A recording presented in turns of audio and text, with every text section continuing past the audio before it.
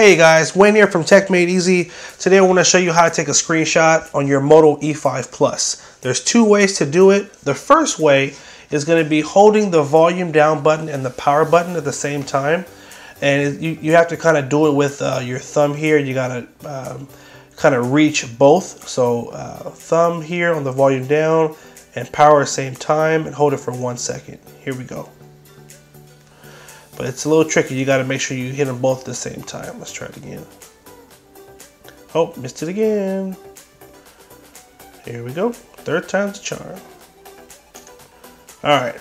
So that's one way. You can also use your other finger here and do them both like that. You probably noticed it's a little tough, okay? Both buttons are next to each other, but there is an easier way, which I'm going to show you right now. So first, go to your Moto app here, and you're going to go to the features button, and you're going to enable 3-finger screenshot.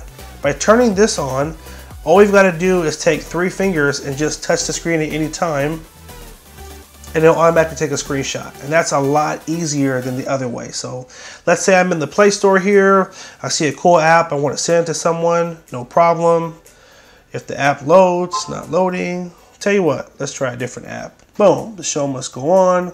Let's say we're in Google Chrome and I want to send this screen to someone. 3 fingers, just touch, screenshot, boom. Alright guys, hope you did find that helpful. Make sure you like, favorite, and share if it was helpful. Hit that subscribe button and make sure you also keep watching for more awesome videos.